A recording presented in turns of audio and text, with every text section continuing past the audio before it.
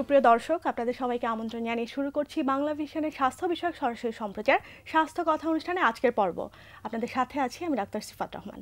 দর্শক, আজকে আমরা যে বিষয়টি নিয়ে কথা বলবো সেটি হচ্ছে করোনা ভাইরাস প্রতিরোধ ও সতর্কতা। এই বিষয়টি নিয়ে কথা বলবার জন্য স্টুডিওতে আজকে আমাদের সাথে আমন্ত্রণ জানিয়েছে আমাদের দেশের অত্যন্ত খ্যাতনামা একজন চিকিৎসককে, এবং আমাদের সাথে আজকে উপস্থিত আছেন একজন রোগতত্ত্ববিদ। চলুন তাদের সাথে পরিচিত হয়ে নেই। আমাদের সাথে আজকে স্টুডিওতে উপস্থিত আছেন অধ্যাপক ডাক্তার FM মুফাক্খারুল ইসলাম, অধ্যাপক মেডিসিন বিভাগ, ঢাকা কমিউনিটি মেডিকেল কলেজ হাসপাতাল, ঢাকা। আমাদের সাথে আজকে স্টুডিওতে আরও উপস্থিত আছেন কিঙ্কর ঘোষ, রোগতত্ত্ববিদ, ঢাকা শিশু হাসপাতাল। দর্শক, আপনারা কিন্তু আমাদের বিশেষজ্ঞ অতিথির সাথে সরাসরি ফোনে কথা বলতে পারেন। ফোন করতে পারেন আমাদের টিভি স্ক্রলে যে নাম্বারটি একটু পরপর দেখানো হচ্ছে সেই নাম্বারে। এছাড়া ফেসবুকে আমরা লাইভে আছি, সেখানে কমেন্টের মাধ্যমে আপনাদের যে কোনো প্রশ্ন আমাদের কাছে করতে পারেন। দর্শক, বিশ্বব্যাপী যে করোনা ভাইরাসের প্রাদুর্ভাব দেখা গিয়েছে, এবং আপনারা জানেন যে আমাদের দেশেও ইতিমধ্যে 3 জন রোগী শনাক্ত হয়েছে। তো এই করোনা ভাইরাস নিয়ে আসলে মানুষের মনে, আপনাদের মনে জানার আগ্রহের কোনো শেষ নেই এবং আতঙ্কেরও শেষ নেই। তা আমি একটা রিসেন্ট আপডেট দিয়ে আজকের প্রোগ্রামটা আমি শুরু করতে যাচ্ছি, যেটা the centre for system science and engineering বলছে এখন পর্যন্ত ওয়ার্ল্ড ওয়াইড 1,45,369 জন রোগী আক্রান্ত হয়েছে, যার মধ্যে 71,694 জনই সুস্থ হয়ে বাড়িতে ফিরে গিয়েছে, এবং এই করোনা আক্রান্ত হয়ে মৃত্যুবরণ করেছেন 5,429 জন। তো আপনারা দেখতেই পাচ্ছেন যে এখানে আসলে সুস্থ হয়ে বাড়ি ফিরে গিয়েছে এমন রোগীর সংখ্যাই কিন্তু বেশি। সেজন্য করোনা ভাইরাস নিয়ে আতঙ্কিত না হয়ে চিকিৎসকের পরামর্শ মতো এবং WHO যে গাইডলাইন দিচ্ছে সেটি মেনে চললেই অনেকাংশে এই রোগটাকে প্রতিরোধ করা সম্ভব। এখন শুরু করছি আমাদের আজকের মূল আলোচনা। আপনাদের দুজনকে আমন্ত্রণ জানাচ্ছি। ধন্যবাদ স্যার, কেমন আছেন? আলহামদুলিল্লাহ। Sir, WHO recently corona ভাইরাসকে pandemic হিসেবে ঘোষণা করেছে, এবং আপনারা জানেন যে বাংলাদেশেও 3 জন রোগী আক্রান্ত হয়েছে। তো মানুষ কিন্তু অনেক বেশি আতঙ্কিত হয়ে যাচ্ছে। বিভিন্ন মাধ্যমে আমরা যেটা দেখতে পাচ্ছি, মানুষের মধ্যে বিভিন্ন ধরনের ভুল ধারণা আছে, বিভিন্ন গুজব আছে এবং প্যানিক অ্যাটাক আছে। মানে সব মিলিয়ে আসলে পরিস্থিতিটা কোন দিকে যাচ্ছে সেটা অনেকেই আসলে নিশ্চিত না। তো একজন চিকিৎসক হিসেবে এই পরিস্থিতিটাকে কিভাবে মূল্যায়ন করবেন? ধন্যবাদ। প্রথমে আমি ধন্যবাদ জানাচ্ছি বাংলা ভিশন কর্তৃপক্ষকে এই সময় উপযোগী বিষয় নিয়ে আলোচনার জন্য। সেই সাথে ধন্যবাদ আমাকে আজকে অনুষ্ঠানে কিছু বলার সুযোগ দেওয়ার জন্য। বৈশ্বিক পরিস্থিতি আপনি যা বললেন যে এখন পর্যন্ত প্রায় 1.5 লক্ষ মানুষ আক্রান্ত, তার ভিতর প্রায় 5,000-এর অধিক মানুষ মৃত্যুবরণ করেছে। তো এই অবস্থায় আমাদের করণীয় কি? আমাদের দেশে এখন পর্যন্ত কিন্তু এই রোগের প্রাদুর্ভাব তেমনভাবে দেখা যায়নি। বিশ্ব স্বাস্থ্য সংস্থা যা বলছে আমাদের সেই অনুযায়ী চলতে হবে।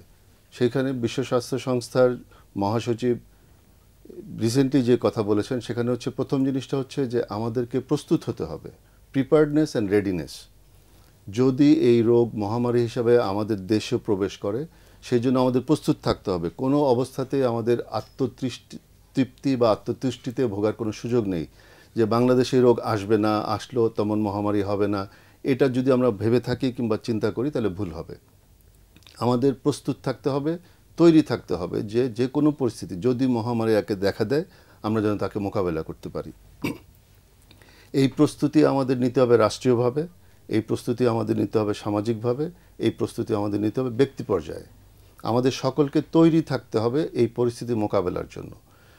WHO যে কথাগুলো বলছে যে ঘন ঘন হাত ধোয়া, যেখানে সেখানে হাঁচি কাশি না দেওয়া, হাঁচি কাশির সময় মুখে রুমাল দেওয়া, টিস্যু ব্যবহার করা অথবা হাতের কোনোই দিয়ে মুখ ঢেকে নেওয়া যেন এই রোগ জীবাণু বিস্তার না ঘটতে পারে। যদি রোগ আমাদের কারো শনাক্ত হয় তাকে চিকিৎসা দেওয়া। তাহলে এই পরিস্থিতি থেকে উত্তরণের একটা মাত্র পথ, সেটা হচ্ছে প্রতিরোধ করা।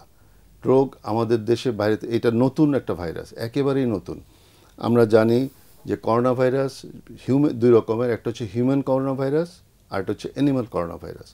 হিউম্যান করোনা ভাইরাস সাধারণ সর্দি করত, শুধুমাত্র সর্দি, যেটাকে কমন কোল্ড বলি আমরা, রানিং নোজ, হাঁচি কাশি এই পর্যন্ত শেষ হয়ে যেত। কিন্তু যখনই অ্যানিমাল করোনা ভাইরাসটা মানুষের ভিতর আসছে, তখন মানুষের ভিতর তার রোগ প্রতিরোধ ক্ষমতা থাকে না। এর আগে যেমন 2002-03 সালে সার্সের আবির্ভাব ঘটে, 2012 সালে মার্স, সেগুলো খুব অল্পতেই কিন্তু নিয়ন্ত্রণ করা গেছে। এইবার যে নতুন করোনা ভাইরাস ডিজিজ 2019, এটা একেবারেই মানুষের কাছে নতুন। মানুষ কীরকম এতে রিয়াকশন হচ্ছে, কীভাবে রোগ ছড়াচ্ছে এটা কিন্তু জানা যায় না, এবং কোন মানুষ কিভাবে রিয়েক্ট করবে তাও কিন্তু জানা যায় না। কিভাবে রেসপন্স করবে আমরা কিছুই জানি না। সেই জন্য আমাদের অন্যান্য দেশের যে অভিজ্ঞতা বর্তমান পর্যন্ত আছে WHO তা শেয়ার করছে, আমাদের সেই হিসাবে প্রস্তুতি নিতে হবে। ভয় পেয়ে কোনো লাভ নেই, ভয় পেলে আমরা ভুল করব। ভুল না করে আমাদেরকে সাধারণ স্বাস্থ্যবিধিগুলো মেনে চলতে হবে, আমাদের প্রস্তুত থাকতে হবে। তাহলে প্রথম কথাই হচ্ছে WHO এর যে প্রিপেয়ারনেস অ্যান্ড রেডিনেস। তারপরের অধ্যায় হচ্ছে detect, treat and protect. Case যেগুলো হচ্ছে সেগুলোকে ডিটেক্ট করতে হবে, সেগুলোকে ট্রিটমেন্ট করতে হবে, অন্যদেরকে প্রোটেক্ট করতে হবে, তাদেরকে প্রোটেক্ট করতে হবে। সেই জন্য সরকারিভাবে বিভিন্ন ব্যবস্থা নেওয়া হয়েছে। আমাদেরকে ব্যক্তিগতভাবে এই ব্যবস্থাগুলো নিতে হবে। আমাদের যদি কোনো আত্মীয়স্বজন বিদেশ থেকে আসে, আমরা দৌড়ে যাই তাদের সাথে দেখা করার জন্য, অনেক দিন পর আসছে, এটাকে আমাদেরকে আপাতত স্থগিত রাখতে হবে। যে বিদেশ ফেরত যাত্রী সে সুস্থ থাকুক, সুস্থ থাকলেও বাড়িতে তাকে আমরা কোয়ারেন্টাইনে রাখবো। কোয়ারেন্টাইন মানে হচ্ছে একজন ব্যক্তি যদি অসুস্থ হবার আগে তাকে আলাদা করে রাখাটা হচ্ছে কি আমরা বলি কোয়ারেন্টাইন, আর অসুস্থ ব্যক্তিকে আলাদা করে রাখাটাকে আমরা বলছি আইসোলেশন। সো বিদেশ ফেরত যাত্রী, বিশেষ করে যারা ইউরোপ থেকে আসছেন কিংবা মধ্যপ্রাচ্য থেকেও যারা আসছেন, তাদেরকে কোয়ারেন্টাইনে রাখতে হবে। তাদেরকে কমপক্ষে 14 দিন আমরা আলাদা করে রাখবো।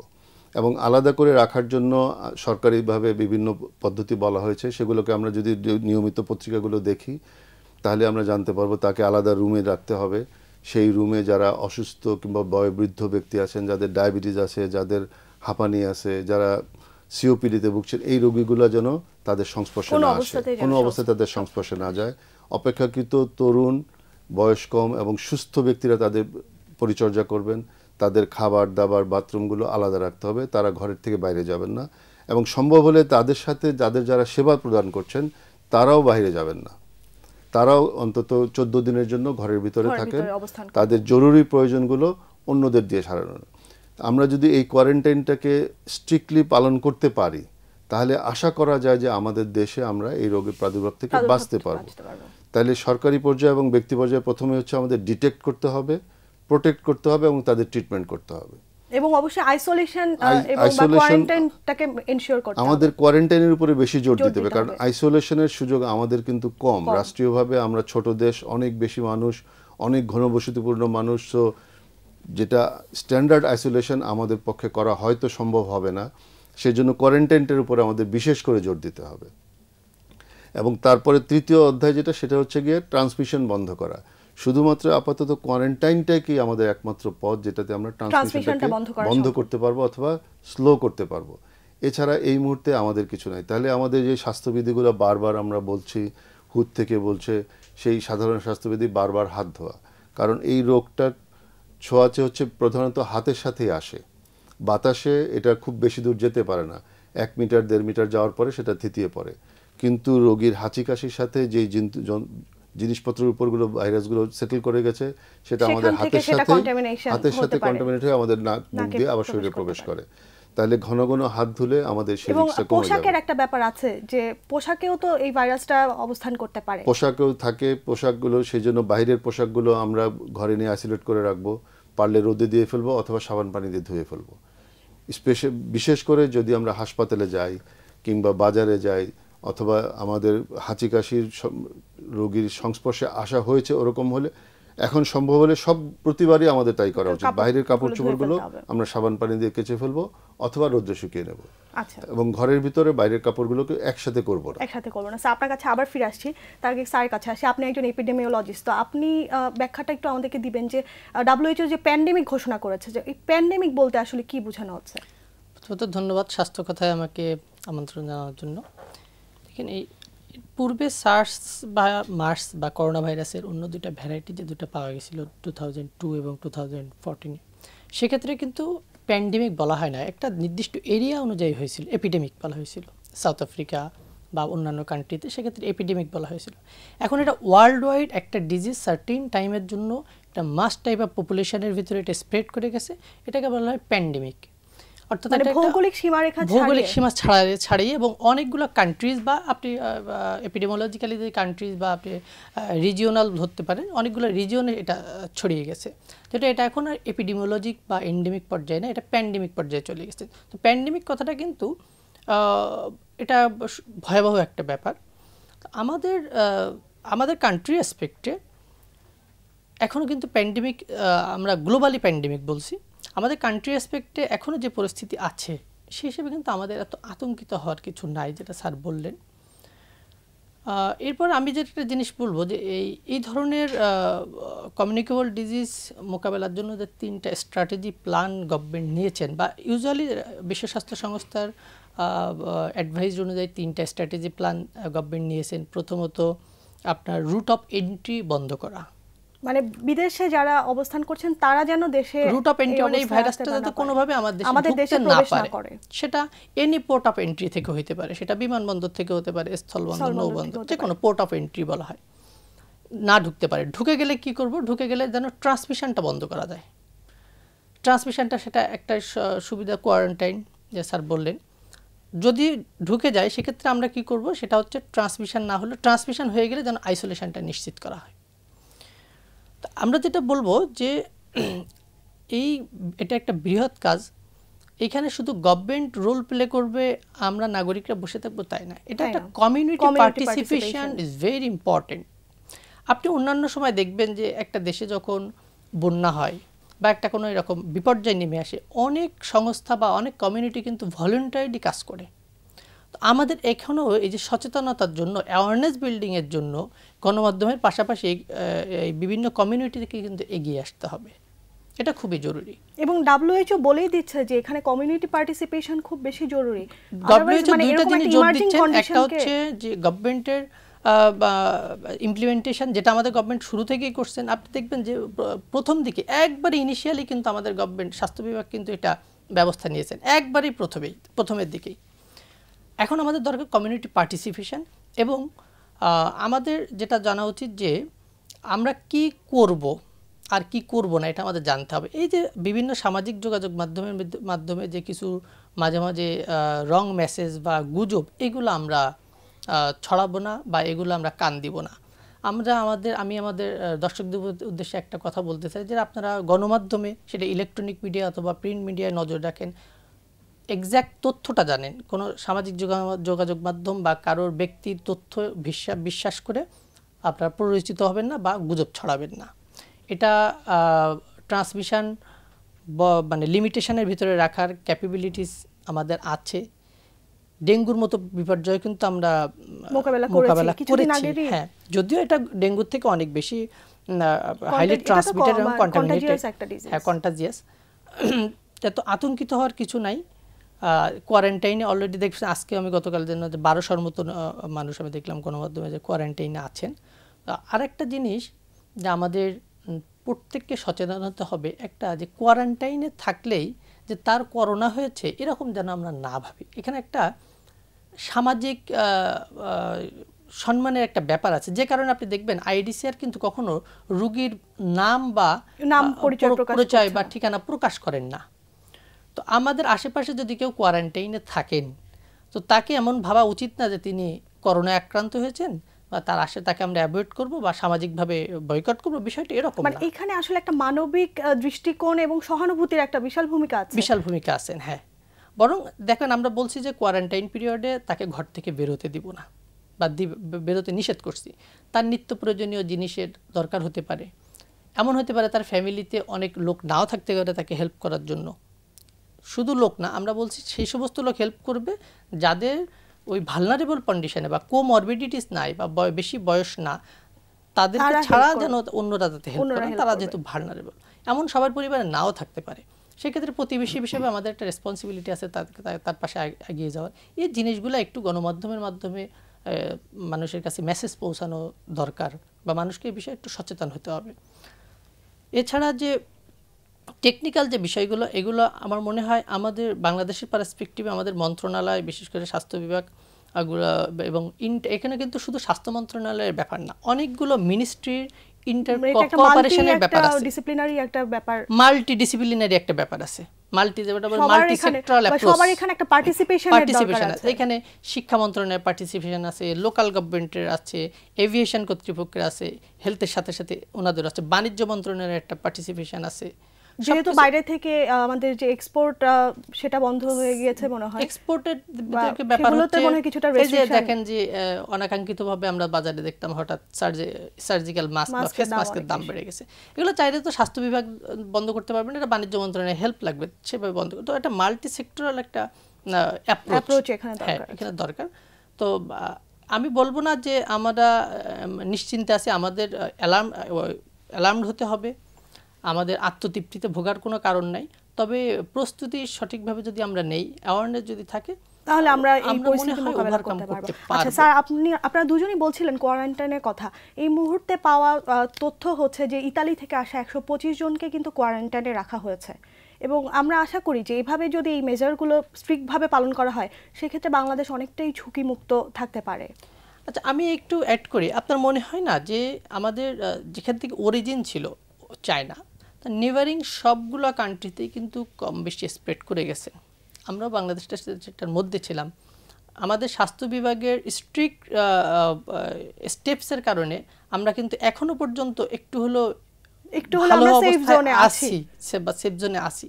এটা কিন্তু আপনাকে কনসিডার করতে হবে অবশ্যই। তবে এখানে মানে আমাদের সাধারণ মানুষ যারা আছেন তাদেরও কিন্তু মানে নিশ্চিন্ত হয়ে যে বসে থাকার যে বিষয়টা, যে না বাংলাদেশে এই পরিস্থিতিটা খারাপ হবে না, সেটা ভাবারও কিন্তু কোনো অবকাশ নেই। কারণ ব্যক্তি পর্যায় থেকে, এবং আপনি বারবার বলছেন কমিউনিটি পার্টিসিপেশন, কমিউনিটি পর্যায় থেকে কিন্তু মানে সচেতনতার যে ব্যাপারটা, সেটা অব্যাহত রাখতে হবে। সচেতনতা তো শুরু হবে ব্যক্তি পর্যায় থেকেই। ব্যক্তি পর্যায়ে সচেতন হতে হবে, পারিবারিক পর্যায়ে হতে হবে, কমিউনিটি পর্যায়ে, প্রতিটি পর্যায়ে আমাদেরকে তৈরি হতে হবে। জীবন কিন্তু থেমে নাই, আমাদের পেটের ক্ষুধা যাচ্ছে, আমাদের নিত্য প্রয়োজনীয় কাজগুলো করতে হবে, বাজারে যেতে হবে, কিন্তু এই কাজগুলোর সাথে আমাদেরকে নতুন একটা বোঝা আমাদের উপর চলে আসছে, সেটার জন্য আমাদের প্রস্তুতি নিতে হবে। এটাই হচ্ছে আজকের মূল কথা, যে আমরা যদি এরকম ভাবি যে আমাদের দেশের আবহাওয়ায় করোনা আসবে না, এটা একটা ভুল হবে। শীতের দেশে যাবে না, সেটা একটা ভুল হবে। কারণ দেখা গেছে গরম কিংবা উষ্ণ, শীত, তীব্র শীত, সব জায়গায় করোনা কিন্তু প্রবেশ করে গেছে। পৃথিবীর সব জায়গায় প্রায় আজকে পর্যন্ত 123টা দেশ এবং টেরিটরিতে করোনা ছড়িয়ে পড়েছে। পরে নাই কিছু কিছু জায়গায়, এবং 10-এর নিচে রিপোর্টেড আছে এরকমও প্রায় 30-40টা দেশ। কিন্তু আমাদের আসবে না এটা ভাবার কোনো কারণ নাই। সরকার সব কিছু করে দিবে এটা ভেবে আমি যদি বসে থাকি চুপচাপ, তাহলে কিন্তু হবে না। আমাদেরকে প্রত্যেককে সচেতন হতে হবে, প্রত্যেককে সচেতন হতে হবে। আমাদের যেটা আমি বলি যে আমাদের তো সব সময় সর্দি কাশি আমাদের সমাজে থাকে, বিশেষ করে এই সিজনে সর্দি কাশির রোগী প্রচুর থাকে। এখন তো সিজন চেঞ্জের কারণে সিজনাল ফ্লু হচ্ছে, এখন সিজনাল ফ্লু হচ্ছে, এখন আমাদের কমন কোল্ড অ্যাটাক হচ্ছে। এর ভিতরে করোনা কখন ঢুকে পড়বে আমরা জানি না। সেই জন্য এখনই আমাদের সচেতন হতে হবে, যে সর্দি কাশিতে ভুগছি সে আমরা ঘর থেকে বের হব না। এইটুকু একটা সাধারণ যে সর্দি কাশি নিয়ে আমরা কোথাও যাব না, স্পেশালি পাবলিক কোনো প্লেসে আমরা যাব না। যেমন আমার অভিজ্ঞতা, গত কিছুদিন আগে আমি একটা ইন্টারসিটি বাসে ওঠার পরে দেখলাম যে বাসের কন্ডাক্টর বারবার কাশি দিচ্ছে। তো এই জায়গাগুলোতে আমাদের সচেতন হতে হবে, যে অসুস্থ সে এরকম কোনো কাজে যাবে না যেখানে আরেকজনের অসুস্থ হওয়ার সুযোগ থাকে। সেই বাসের যে অ্যাসিস্ট্যান্ট কিংবা হেল্পার, এখন সে যদি কাজ না করে তাকে খাবার দিবে কে? তারা তো ডেইলি পেড, তারা মাস গেলে বেতন পাবে না। তাহলে এখানে আমাদের সামাজিক দায়িত্ব হচ্ছে এই শ্রেণীর লোকগুলোকে, যারা অসুস্থতার কারণে কাজে আসতে পারবে না, তাদেরকে সাপোর্ট দিতে হবে, কমিউনিটি থেকে সাপোর্ট দিতে হবে। এবং এটা একবারে সরকার থেকে নির্ধারণ করে দেওয়া যাবে না, এটা প্রতিটি কমিউনিটিতে, প্রতিটি পাড়ায়, প্রতিটি মহল্লায় সচেতনতা তৈরি করতে হবে যে আজকে আমার এই বাড়ির ছেলেটা অসুস্থ, সে কাজে যেতে পারছে না, তার যেন সংসারটা চলে। সেই ব্যবস্থার কথা আমাদের কিন্তু এখনই ভাবতে হবে। কারণ যদি এটা মহামারী আকারে যদি ছড়িয়ে পড়ে, তখন কিন্তু আমাদের সমাজ বসে থাকবে না, আমাদের কাজ বসে থাকলে চলবে না, আমাদের কাজ করতে হবে, এই রোগের ভিতর আমাদের বেঁচে থাকতে হবে। সেই প্রস্তুতিটুকু অন্তত আমাদের নিতে হবে। আমাদের দেশে এই রোগ আসবে না এটা ভেবে অনেকে ভাবছে এই গরম চলে আসছে, কিন্তু আর হবে না। দেখা গেছে যে আগেকার যে অভিজ্ঞতাগুলো, সার্সের উপরে যা কাজ হয়েছে, আমাদের তো এই করোনার উপর হয় নাই, 4 থেকে 30 ডিগ্রি সেলসিয়াস পর্যন্ত এই ভাইরাসগুলো প্রায় অনেক দিন বেঁচে থাকতে পারে। তাহলে এই ভাইরাসটা একেবারেই নতুন, এর সার্ভাইভাল কতদিন বেঁচে থাকতে পারবে, শুষ্ক আবহাওয়ায় কতটুকু পারবে, এটা কিন্তু আমরা জানি না।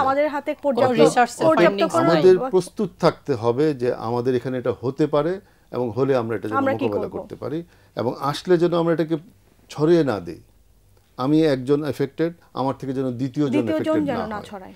যে বিদেশ থেকে আসছে সে নিজেকে সেলফ কোয়ারেন্টাইনে নিয়ে যাক, তার পরিবার একটু কোয়ারেন্টাইনে থাকুক, তার সাথে যারা মেলামেশা করছে তারা একটু আলাদা থাকুক, এবং অন্যান্য যারা আমরা দেশীয়ভাবে আমরা সাধারণ সর্দি জ্বরে ভুগছি, যেমন প্রতিটি হাসপাতালে কিন্তু এখন নিউমোনিয়ার রোগী আছে।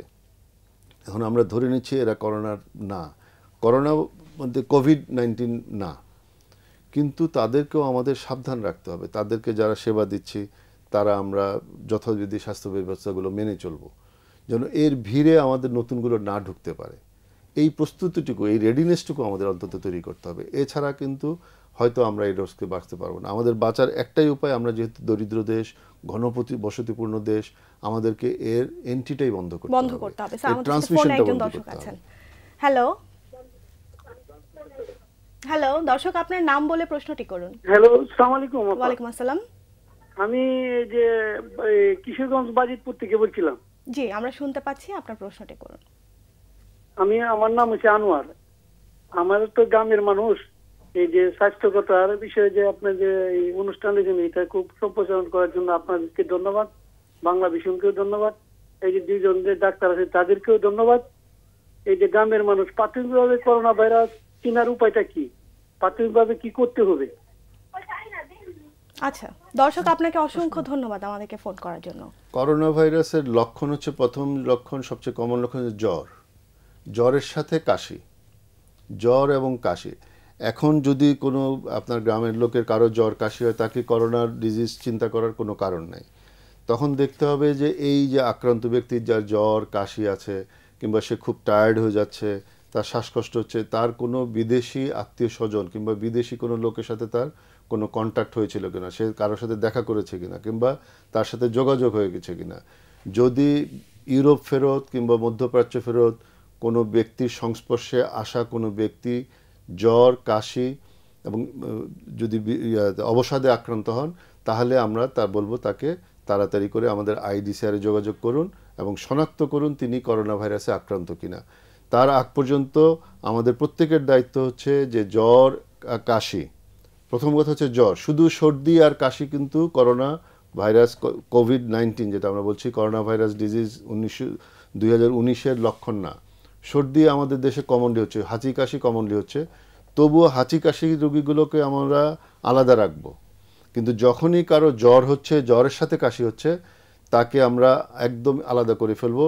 প্রাথমিক অবস্থায় তাকে ঘরে রাখেন, ঘরের ভিতরে থাকুক, তারপরে আপনারা যোগাযোগ করেন স্বাস্থ্য বিভাগে, যে তারা পরীক্ষা করে বলে যে তার করোনা নাম্বার আছে, সেখানে কল দিলে সরাসরি ওদের সাথে যোগাযোগ করা এখানে অনেক ক্ষেত্রে যেটা হচ্ছে, স্যার যেটা বললেন যে ট্রাভেলার্স হোক অথবা তার আত্মীয় স্বজনকে ট্রাভেল করে আসছেন কিনা, একজন স্বাভাবিক মানুষ, যেমন একজন গ্রামের মানুষ, উনি বললেন উনি রাস্তা বাজারে যাচ্ছেন বা ঘাটে যাচ্ছেন, উনার জানা নাই যে আদৌ কেউ আসছেন কি আসেন নাই, কেউ বাইরে থেকে আসছেন কিনা, উনার সর্দি কাশি হয়েছে, আমরা জানি না যে উনি করোনা কোভিড-19 হ্যাঁ কি না, বাট তারপরেও তাকে ঘরে থাকতে হবে।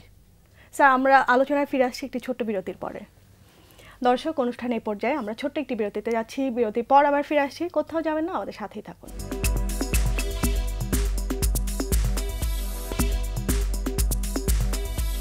দর্শক, বিরতি শেষে ফিরে এলাম স্বাস্থ্য কথা অনুষ্ঠানে। আজকের পর্বে আমরা কথা বলছি করোনা ভাইরাস প্রতিরোধ ও সতর্কতা বিষয়ে। আর এই বিষয়টি নিয়ে কথা বলবার জন্য স্টুডিওতে আজকে আমাদের সাথে উপস্থিত আছেন অধ্যাপক ডাক্তার FM মোফাক্খরুল ইসলাম, আমাদের সাথে আরও উপস্থিত আছেন কিঙ্কর ঘোষ।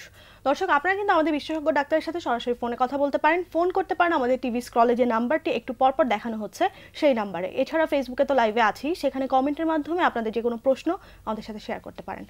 স্যার, বিরতিতে যাবার আগে আপনি বলছিলেন যে বিদেশ ফেরত যেসব আত্মীয় বা বিদেশ ফেরত যারা আছেন তাদের সাথে দেখা করার ক্ষেত্রে একটা রেস্ট্রিকশনের কথা আপনি বলছিলেন। তো এটা আসলে ন্যূনতম কত দিনের মধ্যে এই রেস্ট্রিকশনটা থাকে, যে বিদেশ থেকে আসার কত দিনের মধ্যে তাদের সাথে দেখা করাটা আপনারা ডিসকারেজ করছেন? এই রেস্ট্রিকশনটা আমরা বলছি যে রোগ যতদিন পর্যন্ত রোগ ইনকিউবেশন পিরিয়ড সময়টা, অর্থাৎ একটা ভাইরাসের এক্সপোজারের থেকে রোগ লক্ষণ তৈরি হওয়া পর্যন্ত সময়টাকে আমরা বলছি ইনকিউবেশন পিরিয়ড, যে তার ভাইরাসটা তার শরীরে প্রবেশ করেছে কিন্তু রোগ হয়নি।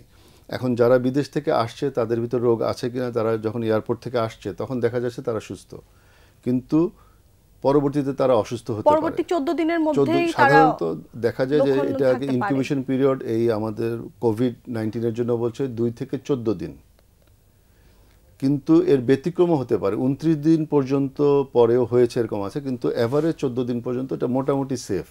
তাহলে 14 দিন পর্যন্ত যদি আমরা অবজার্ভ করি যে বিদেশ ফেরত যাত্রীটির কোনো রোগের লক্ষণ নেই, তাহলে আমরা ধরে নিতে পারি যে তার করোনা ভাইরাস ইনফেকশন নাই।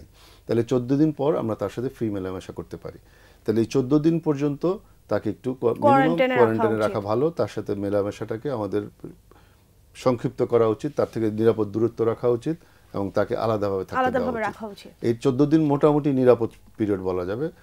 কিন্তু যদি ইনফেকশন হয়ে যায় তখন তাকে আইসোলেশনে নিতে হবে। যদি দেখা যায় 14 দিনের ভিতরে তার রোগের লক্ষণ দেখা দিচ্ছে এবং তার ভিতরে করোনা ভাইরাস পাওয়া গেছে, তখন তাকে আইসোলেশনে নিতে হবে। এবং আইসোলেশনে কতদিন থাকবে এটা নির্ভর করে কতদিন পর্যন্ত তার শরীরে এই জীবাণুটি পাওয়া যায়। এখন দেখা যাচ্ছে যে চীনের অভিজ্ঞতা থেকে বলছে যে সাধারণ করোনা ভাইরাস ইনফেকশন প্রায় 2 সপ্তাহ পর্যন্ত থাকছে, আর যাদের সিভিয়ার হচ্ছে তারা 3 থেকে 6 সপ্তাহ পর্যন্ত রোগে ভুগছে। এখানে আমাদের ব্যতিক্রম যে অন্যান্য ভাইরাল ডিজিজগুলো কিন্তু সাধারণত শর্ট পিরিয়ডে থাকে, 5 থেকে 7 দিনের ভিতরে ভালো হয়ে যায়, কিন্তু এই ভাইরাসটা দীর্ঘ সময় ধরে শরীরে থাকছে। সেই জন্যই এখানে আমাদের প্রতিরোধই আমাদের একমাত্র উপায়। আমাদের এই প্রতিরোধের প্রস্তুতিটাকে আমাদের এখন সবচেয়ে বেশি গুরুত্ব দিতে হবে। এবং সেই সাথে যেটা আমি বারবার বলছি, আমাদের সাধারণ সর্দি কাশি যেটা আমাদের রাইনো ভাইরাস দিয়ে হয়, আমাদের ইনফ্লুয়েঞ্জা, এর সাথে যেন আমরা করোনাকে গুলিয়ে না ফেলি। আমাদেরকে প্রতিটি ক্ষেত্রে এখন সাবধান হতে হবে যেন ওর ভিতর থেকে করোনা ভাইরাসের রোগগুলো ঢুকে না যায়, কোনোভাবে যেন সেটার মধ্যে না। সেই জন্য এখন যারা সর্দি কাশিতে ভুগছেন, এখন যাদের জ্বর আছে, কাশি আছে, হোক তিনি অ্যাজমার রোগী, আমরা জানি উনি অ্যাজমার রোগী, আপনি ঘরে থাকেন, আপনি বাইরে বের হবেন না, কারণ আপনার হাঁচি কাশির থেকে আপনার রোগটাও ছড়াতে পারে। আপনি করোনা না ছড়াতে পারেন কিন্তু অন্য রোগ তো ছড়াবে। এই রোগ আমরা যদি এই স্বাস্থ্যবিধিগুলো মেনে চলি তাহলে কিন্তু আমাদের সাধারণ স্বাস্থ্যবিধিটা যদি মেনে চলি আমাদের স্বাস্থ্য আর একটু ভালো থাকবে, আমার কাছ থেকে আরেকজনের কাছে রোগ ছড়াবে না। এখন আমরা একটা রাইনো ভাইরাস, সাধারণ কমন কোল্ড যদি আমরা আরেকজনকে ছড়াই সেটাও তো আনএথিক্যাল। আমি কেন আরেকজনকে অসুস্থ করব? সেই জন্য যারা এখন সর্দি কাশি কিংবা জ্বর কিংবা কাশিতে ভুগছেন তারা নিজেদেরকে জনসমাগম থেকে দূরে থাকে। এবং আরেকটা বিষয় খুব দুঃখের সাথেই বলতে হয় যে আমাদের হ্যাবিট কিন্তু খুব বেশি ভালো না, বা আমাদের যে পার্সোনাল হাইজিন বা আমাদের যে প্রতিদিনকার অভ্যাস সেটা কিন্তু খুব বেশি ভালো না। সেটা আমরা রাস্তাঘাটে বের হলেই দেখতে পাই যে মানুষ যত্রতত্র সর্দি কাশি মানে থুতু ফেলছে, কফ ফেলছে, হাঁচি দিচ্ছে এবং কোনো ধরনের প্রোটেক্টিভ কোনো মেজার ছাড়া। এই অভ্যাসগুলো আসলে পরিবর্তনের মানে এটাই হাই টাইম আমাদের জীবন রক্ষা করা, এটা করতেই হবে। মানে এতদিন এই বিষয়গুলোকে মানুষ আসলে গুরুত্ব দেয়নি, কিন্তু এখন হয়ে দাঁড়িয়েছে যে জীবন রক্ষা করার জন্য এই বিষয়গুলো আসলে পালন করতেই হবে অবশ্যইভাবে। এই করোনা ভাইরাসের ক্ষেত্রে এত র্যাপিড ট্রান্সমিশন কেন হচ্ছে? অন্যান্য কোনো ড্রপলেট ইনফেকশন অর্থাৎ হাসি কাশির মাধ্যমে ছড়ালে আমরা কিন্তু প্রপার ওয়েতে ফেস মাস্ক পরলে বা ডিস্টেন্স মেনটেন করলে এটাকে লিমিট করা যায় বা লিমিটেশনের মধ্যে নিয়ে আসা যায়, কিন্তু আমরা বলছি, এনকারেজ করছি যে অপ্রয়োজনে ঘর থেকে বাইর হবেন না। এবং এটা র্যাপিড ট্রান্সমিশনের একটাই কারণ হচ্ছে এটা একমাত্র এমন একটি ভাইরাস যেটা সারফেস ট্রান্সমিশন হয়। অর্থাৎ আপনি একজন আক্রান্ত ব্যক্তি, আপনি হাসি দিলেন, এটা দিয়ে আপনি এই চেয়ারে হাত রাখলেন, এই চেয়ারটাও কিছু সময়ের জন্য ইনফেক্টেড হয়ে গেল, কন্টামিনেটেড হয়ে গেল। এখানে অন্য একজন যদি হাত রাখে সেও এটাতে এভাবে আক্রান্ত হচ্ছে। সো এই জন্য আমরা বলছি আপনাদের ইয়েগুলা হাত সর্বদাই পরিষ্কার করেন, আর খুব বেশি দরকার না হলে বা ঘর থেকে বের হবেন না, গণপরিবহন এড়িয়ে চলবেন, লোকজন সমাগম জায়গা এড়িয়ে চলবেন, এবং বিদেশ যাত্রার ক্ষেত্রে তো খুব বেশি দরকার না হলে ডিসকারেজ করা হচ্ছে। এখন যে আমরা যদি বলি যে ফেস মাস্ক নিয়ে একটা খুব ভীষণ একটা ক্রাইসিস তৈরি হয়েছে এবং মানুষের মধ্যে কিন্তু প্রচন্ড, আমরা বারবার বলছি সবাইকে মাস্ক পরার দরকার নাই। শুধুমাত্র যিনি এই হাসি কাশিতে আক্রান্ত, সে তিনি জানুক আর না জানুক তিনি কোভিড-19 পজিটিভ অর নেগেটিভ, হাঁচি কাশিতে আক্রান্ত তিনি ব্যবহার করবেন। যিনি কেয়ার গিভার অর্থাৎ যিনি কোয়ারেন্টাইনে আছেন, যে তাকে সেবা শুশ্রূষা দিচ্ছেন, তিনি ব্যবহার করবেন। সবার ফেস মাস্ক ব্যবহার করার দরকার নাই। এবার আসেন যে আমরা সব ফেস মাস্ক কি আমার কোভিড-19 প্রিভেন্ট করতে পারবেন? না, সব ফেস মাস্ক কিন্তু আমরা যেটা ইউজুয়ালি যেটা ব্যবহার করি ফেস মাস্কগুলো আসলে প্রথমত বলতে গেলে ফেস মাস্ক কোভিড-19 প্রিভেন্ট করার খুবই বিন্দুমাত্র এটা ভূমিকা আছে, কারণ এটা সারফেস ট্রান্সমিশন হয় সেক্ষেত্রে। আর মাস্কের ক্ষেত্রে যদি আমরা বলি, যে সমস্ত মাস্ক 95% পার্টিকেলস আটকাতে পারে, যেটাকে আমরা বলি N95 মাস্ক, অর্থাৎ এই ভাইরাসের যে সমস্ত মাস্ক 0.3 মাইক্রন পর্যন্ত পার্টিকেলগুলো আটকায় দিতে পারবে, সেই সমস্ত মাস্ক পরলে দেন you can prevent this type of virus contamination. যে কোনো মাস্ক কিন্তু পরে লাভ নাই। আপনি রাস্তাঘাটে যে মাস্ক দেখবেন সবাই মুখে মাস্ক পরে আছে, দুই পাশ দিয়ে গ্যাপ। মাস্ক এমনভাবে পরতে হবে যাতে মাস্কের সাথে ফেসের কোনো গ্যাপ না থাকে। তো এটা সবাইকে মাস্ক পরার দরকার নাই, এবং মাস্ক পরলে সেটা অ্যাপ্রোপ্রিয়েট মাস্কটা তারা ব্যবহার করবেন, যে মাস্কটা কার্যকরী। আবার মাস্ক পরতে যেয়ে যেন নিজে বিপদ দূর করতে যেয়ে যেন বিপদ বেশি টেনে না নিয়ে আসে। সেগুলো আমরা যেটা বলছি যে হাঁচি কাশি শিষ্টাচার মানতে হবে, বারবার হাত ধুতে হবে, সাবান পানি দিয়ে হাত ধুতে হবে। ইদানিং স্যানিটাইজারের দামও মনে হয় বৃদ্ধির পথে, সবসময় স্যানিটাইজার ব্যবহার করতে হবে এমন না, কাপড় কাচার সাবান দিয়ে ধুলেও সাধারণ খারযুক্ত যে কোনো সাবান দিয়ে হাত ধুলেই হবে, খারযুক্ত সাবান দিয়ে হাত ধুলেই হবে, তবে অ্যাটলিস্ট 20 সেকেন্ড ধরে। কারণ খারগুলো যে কোনো খারীয় সময় একেবারেই কমে এসেছে, খারযুক্ত সাবানে ভাইরাসের ক্যাপসুলটা নষ্ট করতে সাহায্য করে। তো আমাদের একটা বেশি মেসেজ যে আতঙ্কিত হবেন না, নিজে অ্যাওয়ার হন, নিজের কমিউনিটির মাধ্যমে অ্যাওয়ারনেস তৈরি করুন, সুস্থ থাকুন। স্যার আপনাকে অসংখ্য ধন্যবাদ। স্যার আপনার কাছে একটু জানতে চাই যে শেষ করবার আগে দর্শকদের জন্য কি বলতে চান? মাস্ক নিয়ে যেহেতু কথা হচ্ছে, আমি মাস্কের কথা বলবো। আপনি সারাদিন মাস্ক ব্যবহার করলেন, তারপরে মাস্কটা খুলে ফেলে দিলেন এবং যত্রতত্র ডিসপোজ করলেন, ফেলে দিলেন, তার মানে আপনি অন্যদের জন্য ক্ষতি করছেন। সেই মাস্কটাকে আপনি প্রপারলি ডিসপোজ করতে হবে। যদি সিঙ্গেল টাইম সার্জিক্যাল মাস্ক হয়, সেটাকে আপনি পুড়িয়ে ফেলুন, কিংবা এমনভাবে ফেলুন যেটা বাতাসের সংস্পর্শে না আসে, অন্যদের সংস্পর্শে না আসে। যেগুলো রিইউজেবল মাস্ক আছে সেগুলোকে ভালো করে সাবান পানি দিয়ে ধুয়ে ফেলুন। প্রতিবার ব্যবহারের পরে ভালো সাবান পানি দিয়ে ধুয়ে ফেলুন, যেন সেখানে কোনো জীবাণু না থাকে। আরেকটা প্রশ্ন দর্শকদের মনে আসতে পারে, এই 14 দিন কোয়ারেন্টাইনের প্রয়োজন কেন? কারণ হচ্ছে যেই ব্যক্তি আক্রান্ত, তার এই যে ইনকিউবেশন পিরিয়ডের সময় তার আর জীবাণু ছড়াচ্ছে। আপনার ভিতরে রোগ নাই, কিন্তু জীবাণু কিন্তু রয়ে গেছে, এবং আপনার হাঁচি কাশির সাথে জীবাণুগুলো বের হচ্ছে। সেই জন্য এই 14 দিন আমাদের কোয়ারেন্টাইনে রাখতে হবে। এই পিরিয়ডটাতে যদি আমরা কোয়ারেন্টাইনে না থাকি, তাহলে আমরা রোগটাকে বিস্তার করে দেব। যে আক্রান্ত তাকে তো সবাই অ্যাভয়েড করে। এখন যে এমন একটা প্যানিক তৈরি হয়ে গেছে, আমাদের হাসপাতালে গত বুধবারে একটা পেশেন্ট, কোনো একজন ডাক্তার বলে বসছে যে করোনা হতে পারে, দেখা গেল হইচই শুরু হয়ে গেছে, নার্সরা কাজ করতে যাচ্ছে না, অন্য রোগীরা সরে যাচ্ছে। সো এই রকমের কোনো গুজব তৈরি করবেন না। মানে এটা আসলে সামগ্রিকভাবে একটা টিম ওয়ার্ক, মানে সবাইকে এটা ভূমিকা পালন করতে হবে। আপনাদের দুজনকে অসংখ্য ধন্যবাদ আমাদেরকে সময় দেওয়ার জন্য। আপনাকে ধন্যবাদ, স্বাস্থ্যকথায় আমন্ত্রণ জানানোর জন্য আবারও ধন্যবাদ। দর্শক, আজকের পর্বে আমরা কথা বলছিলাম করোনা ভাইরাস প্রতিরোধ ও সতর্কতা বিষয়ে। আশা করছি আপনারা উপকৃত হয়েছেন। দেখা হবে সামনের পর্বে নতুন কোনো বিষয় নিয়ে। আপনারা সবাই সুস্থ থাকুন, ভালো থাকুন।